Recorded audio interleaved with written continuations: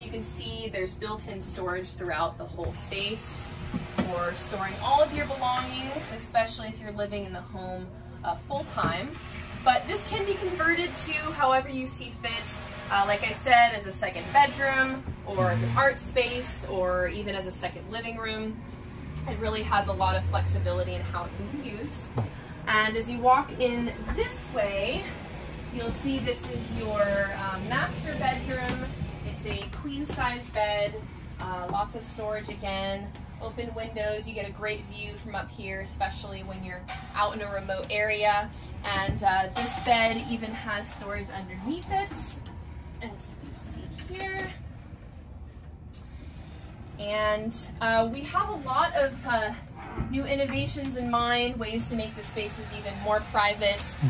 For instance, we'll have divider options so that these two spaces can kind of be separated from one another. We'll have a divider over the staircase as well. And private spaces is something you don't typically find in tiny houses. Usually they're one big open space. So this is a great way to, if you're a family or even as a couple, to have your own space even when you're living in such a tight quarters.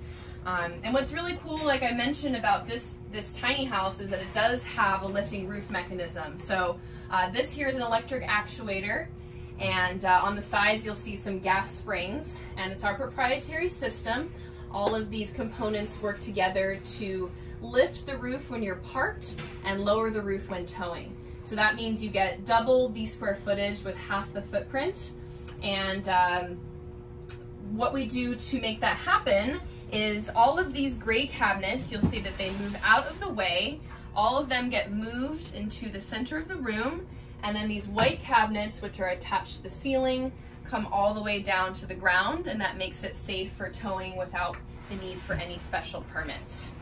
And so it's a really unique, fully engineered design.